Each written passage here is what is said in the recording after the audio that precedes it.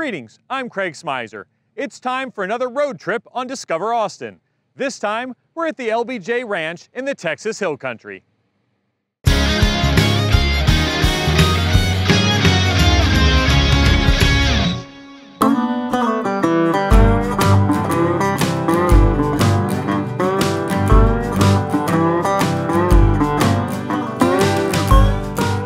Lyndon Baines Johnson was the 36th President of the United States.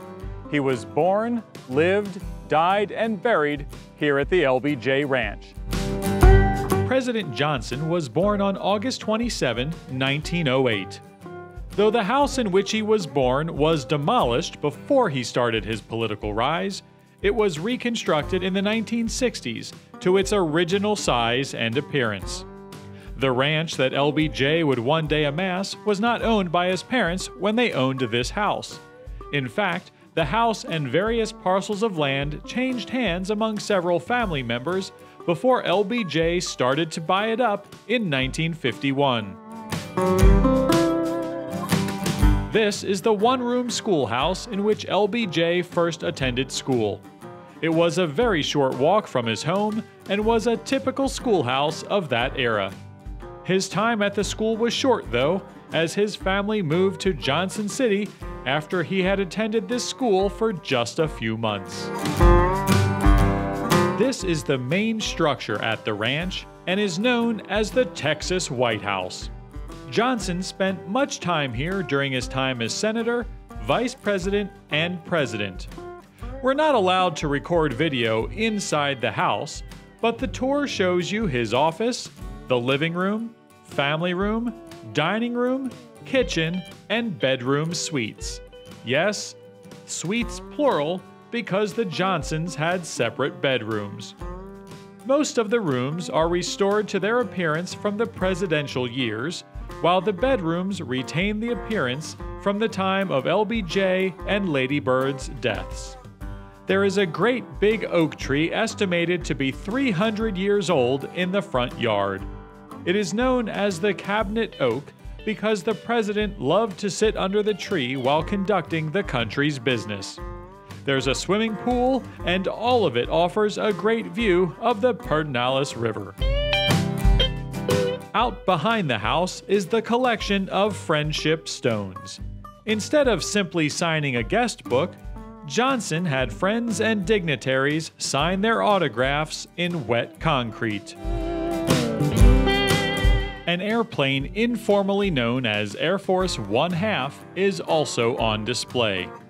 Because the ranch landing strip was too short for Air Force One, Johnson would fly into Austin, then take a Jetstar from there to the ranch. This particular plane was rescued from a military airplane graveyard and the exterior restored. There were several of this model aircraft that LBJ used while both vice president and president.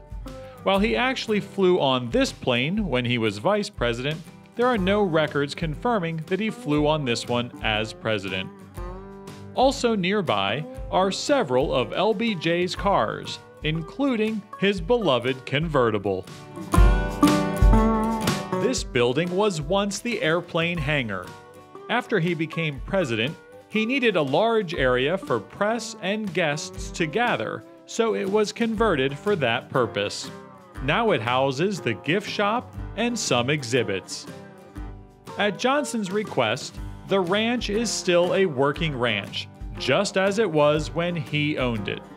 While the number of cattle is much lower than during his lifetime, there are still cattle here that descended from those LBJ owned. When you take a drive around the property, you get the opportunity to pass by the show barn and see the ranch operations.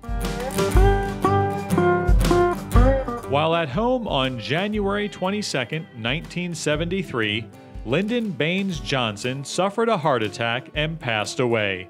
He was 64 years old. 3 days later, he was buried in the Johnson family cemetery right here on the ranch.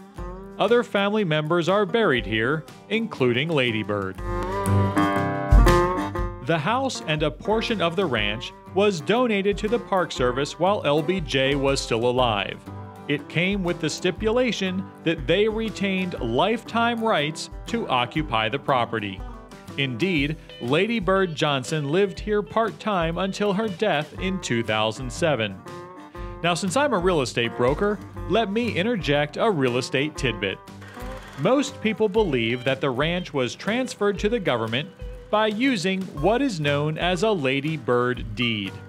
That is completely wrong. The reason a Lady Bird deed is so named is simply that the attorney who created it used the names of the Johnsons in an example he shared to help others understand how it worked. In fact, the Lady Bird deed had not even been conjured up at the time the Johnsons transferred the ranch ownership.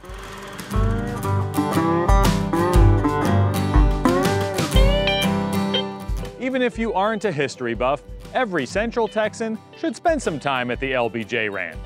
I'm Craig Smyser. Thanks for joining me for this road trip episode of Discover Austin.